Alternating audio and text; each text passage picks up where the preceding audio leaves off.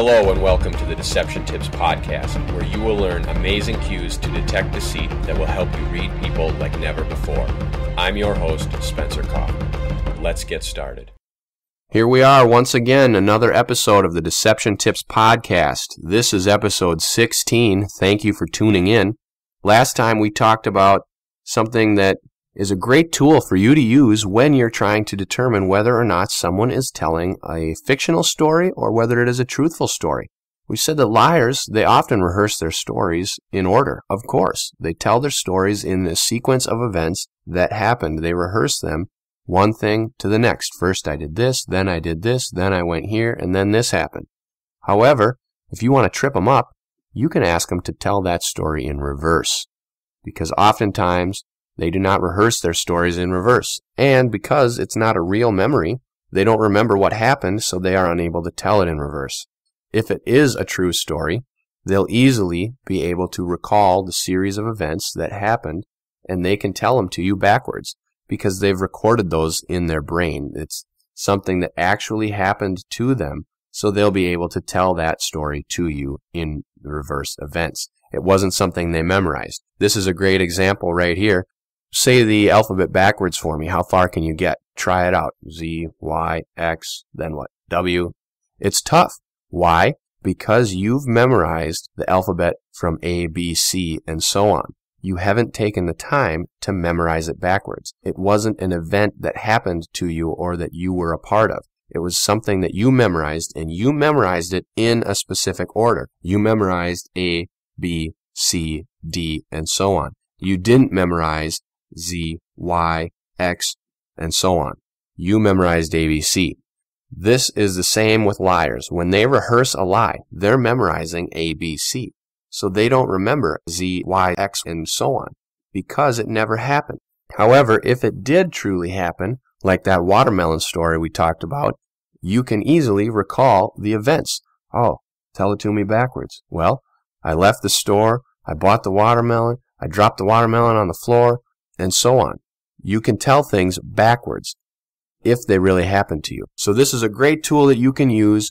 Pull it out of your toolbox when someone's giving you a narrative story that you think may be fictional. Be prepared for a little bit of resistance, because it is one of those pseudoscience questions, such as, if I say something, you say the first thing that comes to mind. Furniture, clothing, color, shape, etc. People don't really like those kind of things because they don't believe they work. However, in certain situations, they can work. So, when the situation presents itself, ask people to tell their story in reverse and see what happens. If you're met with resistance, but they can tell the story, don't worry about it. Move on, continue your questioning, and go from there. Today, we are going to talk about another sign of deception that we've kind of already talked about. It is a popular sign, and it is one that is so very, very important when it comes to telling whether or not people are telling the truth. Today, we are going to talk about symmetricality in gestures. Now, we already talked about symmetricality in facial expressions a couple weeks ago when we talked about symmetrical expressions and smiles. And we mentioned that the right brain is kind of more popular when it comes to false emotions, which means that the asymmetricality is displayed on the left side of the face. We also talked about, in episode 12, simultaneous gestures, that gestures have to occur with the speech. So when people are pointing and talking at the same time, we brought up Bill Clinton and his Monica Lewinsky scandal, and Richard Nixon and the I Am Not a Crook scandal, and we also talked about my karate chopping guy, Kasich, in the presidential debates, how his gestures were always right on with what he was saying. So those things happen. Today, we are going to talk about symmetrical gestures and truthful expressions happening at the same time. So here it is, Deception Tip 16. Beware of asymmetrical gestures, as truthful expressions are symmetrical. Shoulder shrugs more prominent on one side may be indicative of deception. Here it is again. Beware of asymmetrical gestures, as truthful expressions are symmetrical. Shoulder shrugs more prominent on one side may be indicative of deception. I mentioned this a few times ago with the shoulder shrugging, that oftentimes people who shrug with one shoulder are not really feeling that emotion, that it's more of a lie. It is a deceptive emotion. Usually when you see things that are truthful, they are symmetrical. They shrug with both shoulders. They turn both palms upwards. They raise both their palms. They may dip their head down, but as I mentioned, that their head isn't going to go to both sides because we only have one head, so that's not going to be symmetrical. However, oftentimes the behaviors will be symmetrical with one another, and so will the gestures that happen with speech. We've talked about this many times when we said physical tasks way back in episode 4. Physical tasks happen congruently with the person talking. So most people, if they can talk and do something at the same time, or if they can walk and chew gum at the same time, they'll be able to do an easy physical task while telling their story or while talking. They can put the coffee grounds in the filter, in the pot, pour the water, etc., while they're continually telling their story. Also, their gestures will be simultaneous with their speech. We said that when they point and say things, that it will go. When they say you, their finger goes out immediately when they're saying you. Or when they say that one over there, their finger goes right over there. It's not you and then their finger goes. It's that one and then their finger goes. No, it's at the same time. Same thing with when people are laughing and they smack the table or smack their leg or their knee or whatever. Or when people are emphasizing points in a business meeting or in some other conversation and their finger is hitting the desk and they say, this is the last straw. And every time they're hitting the desk, this is the last straw. So that happens symmetrically with what they're saying. In addition, they also have symmetrical expressions. So these emotions would be shown on both sides of their face simultaneously and also symmetrically. And today, the gestures are something that we're going to talk about, where not the face, but actually the gestures, the body language will be symmetrical. So I'm going to break it all down for you. We'll talk about each of these things. I'll even bring back the other things that we talked about so we can kind of get a good idea of all of the different symmetricality gestures and symmetricality expressions that we've talked about. But I'm going to do it right after this. How would you like to stay sharp when it comes to reading people? Get the Deception Tips emails delivered to your inbox each week. Sign up today on SpencerKaufman.com. Okay, so when we look back, we've got the physical tasks. Physical tasks happen where they're performing some action and telling the story. So that is a sign of body language or gestures or actions that they are physically doing and speech patterns. So we have speech and action. The speech and the action should be happening at the same time. We've talked about examples. We've gone over them. If you don't remember any of them, take a look at episode number 4, Physical Tasks, and we'll go over it all again there. So I encourage you to listen to that. Then we've talked about simultaneous gestures. Now this means that gestures will happen simultaneously with what people are talking about. So when they point or when they say you or when they're tapping on the desk, the gesture happens congruently with what they are saying. So that is again speech patterns and physical gestures. However, instead of a physical task, this gesture is directly emphasizing the speech. So they happen exactly at the same time. They are very congruent and very simultaneous. It doesn't get any more simultaneous by definition. They happen at the same time. So pay attention to that. They happen together. If they don't, there is a lie there. So this is speech patterns and a gesture that's reinforcing. Then we've talked about symmetrical expressions.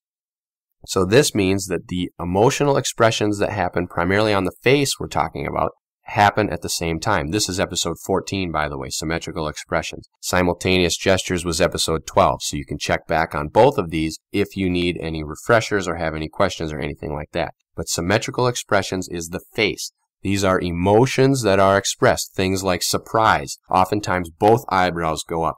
Both eyes expand a little bit or eyelids go up a little bit so you can see more of the whites of the eyes and underneath the sclera. And also their mouth drops open, so both sides of their mouth open equally, not just one side or the other. And smiles was a big one. When people have a genuine expression of enjoyment or smiles, they will smile with both sides of their face. You'll see the crow's feet wrinkles under both corners of the eyes. You'll see the cheek muscle go up and the little dimples on the cheek happen on both sides. You'll see both corners of the mouth going up. And you'll see the bottom lip going down and away in both directions equally. However, if it doesn't happen together, this is the case with any of these. If they ever don't have a symmetrical facial expression of emotion, if ever their reinforcing gesture to their speech is off, so they say you and then point, or if ever their gestures are not happening simultaneously, like we said, saying you and then point, or if they aren't doing the physical tasks with the talking, this all comes from the right side of the brain, so it will be more likely to happen on the left side of the body. Now, this isn't always the case with gestures. For example, if it was, then we would say, well, anytime someone uses their left hand with a gesture and it doesn't match up, then it's lying. But if they use their right hand, that's usually going to be a truthful gesture and it's going to match up. That's not the case, because someone who's right-handed may only use their right hand in speaking, and someone who's left-handed may only use their left hand in speaking when pointing. So that will not be the case. However, it is most definitely the case with facial expressions. So when you see a smile more predominant on the left side of the face, that means it is most likely a fake smile, because the right brain or the right cerebral hemisphere is so much more active in deception. So today, when we're talking about asymmetrical gestures, we're not talking about gestures and speech or something that's happening congruently together. Just like how we had simultaneous gestures, that was gestures and speech. Then we had symmetrical expressions, that is only the facial expressions. Now we have symmetrical gestures. So these are gestures only. We had gestures and speech, then we had facial expression only, now we have body only. So these gestures will be things that you'll see on the body only. Things like shoulder shrugs. If someone shrugs with both shoulders, that's symmetrical. If they shrug with one shoulder, that's asymmetrical. That's usually deceptive, or they really don't know. Oftentimes you'll see this when someone is making a statement. This happens all the time with big business CEOs. You'll see a big CEO telling, oh, our stock prices are really great. And as they say that, one shoulder may shrug. That means they have absolutely no confidence in what they're saying. They may say, oh, our stock prices are really great, they're going to come up. And as they do that, they may turn up one hand, or the shoulder may shrug. Boom! They have no confidence in what they're saying. They know that their stock is going to plummet. Beware. You'll see it all the time when people are making statements like that. It'll be an asymmetrical shrug.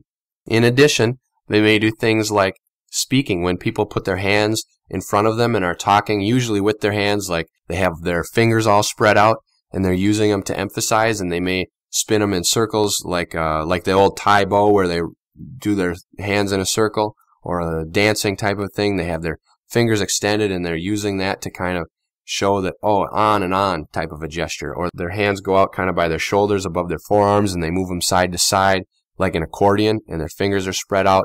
Oftentimes they do it with both hands. Both hands are out in front of them. Both hands are moving back and forth. They're doing the gestures. Both hands look symmetrical because they have the same shape. Their fingers are extended. Maybe they're a little bent, kind of like they're going to grab onto something or turn a doorknob. But if you see where one hand is out there doing that and the other one is maybe fixed like a karate chop type of a hand, now they're not symmetrical. Now you know something's going on. But of course, maybe they had a stroke on the one side so they can't open their hand. You never know what the outlying circumstances could be, so this is why you look for patterns of behaviors and clusters, which is why with this we have so many different kinds. You can look for symmetricality in the physical things that they do. You can look for symmetricality in their facial expressions. You can look for symmetricality in their gestures. Oftentimes, gestures will be symmetrical, exactly like facial expressions. So when someone does a gesture, it's going to happen with both sides of their body. Not always, but most of the time. This is just like everything else, not always, but most of the time. But if you can pay attention to this, and you can notice when people do one-sided shoulder shrugs, or when they turn one hand up, kind of like, nah, then you'll know that those are not genuine feelings of emotion or truth. There is something else going on there. There is some form of deception. Pair it up with other signs of leakage, other signs of facial expression, form a cluster and a pattern of behaviors, then you'll be able to know whether or not that person is telling the truth. I want to thank you for listening to this week's episode of the Deception Tips Podcast. I encourage you to share it with your friends, subscribe to the feeds, check out the Deception Tips blog, take a look at my books, and tune in every week for a new Deception Tip.